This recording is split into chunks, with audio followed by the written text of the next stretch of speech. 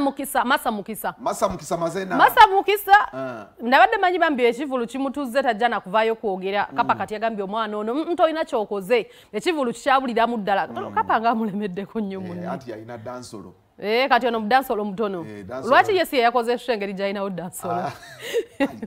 Oba akyalimu akatima akakyali kanafu. Kapa Cat. Tusabola omuwagira Kapa wange. Nenga twaze mageze Martha asinga Kapa abawagizi. Tetujja bonna gamba mbu waliwo asinga munne. Nga wabategesa ani aleta. They both have a way to go and I believe they're both good in their own ways. Bonna badansolo. Bonna buli omu akola nenga Kapa ina abantu be. Asinga kwe. I believe Kapa aludda ayimba oba okusinga ku ono mwana muto mu industry somehow. So Kapa commands better than a little bit. Yeah, nenga bajja kikuba bana bato bali hard working. So what has Kapa siye muntu. So Martha avuddeyo n'agamba asuubira Kapa buli kyakola kikola lwakuba amwagaliza. Amaye abantu abali positive way but always be positive. Olina wavayo n'olaba nga agenda kumala mumanya kikozese nga weapon to win. Actually yatugambye ono akikola lwa nsonga amukkiririzaamu nnyo. Era tatidde asuubira ennaku z'omwezi we zituukira be papa ffenna tugenda fuluma tugende tumuwagire. Era tajja kuswala nga Kapa bw'agamba. Era tujja beerawo. Kuba Kapa yagambye ogenda swala muwala. Naye muwala n'atugamba awuya oyo muwagizi kyava ayogera bw'ati. Abawagizi omanyi balemerako. Ne Freedom City okimanyi nti ebadde akafiira y'abantu. Which is So it's going to be the first big show. Egenda okujjula ate abantu tuddeko ewaka. Katulabe emboozi ya Martha Mukisa wamu ne Kapa Cat. Saidi ekire kikutte. I feel like date yesembedde naye amaanyi tetugalaba. You know, and nga bwe tuli nti my concern comes with like, you know me, I like to talk about facts. I love to talk about the factual facts. Kati mukulaba okwange ndaba concert eyengedde naye amaanyi tetugalaba. I feel like muganda wange ono kyagitaddeyo because ebyuma ebigikola weebiri oba abanagiteekayo weebali. Naye the essence oba the which word can I use? Ebyetaagisa shebeeyo weebiri. Ebituufu ddala ebyetaagisa nga the music eshegeera. So talina nnyimba. Omwana alina oluyimba lumu. Sango. I feel like show ya Kenzo oba. Tulina music atugatta ne Kapa Cat. Music ya single tugatta ne Kapa Cat. So era we musanga, I'll be so happy to see her. Numira what she does, her music. She's doing well. Taina music movie. Numira what I do.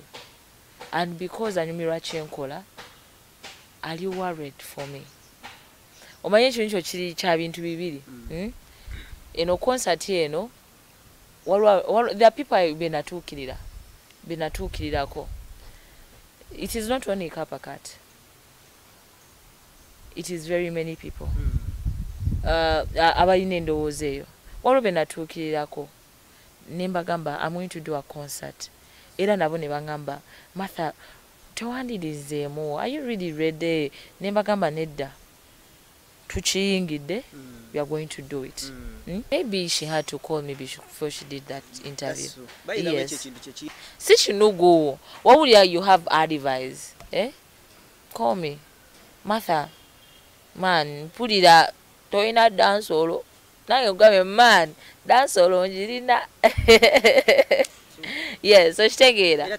Kati wachi ekintu omuntu omu bwe bati akuletinga down. Wachi totunuulira abantu 10. Oba weba 10. Wachi totunuulira abantu 8.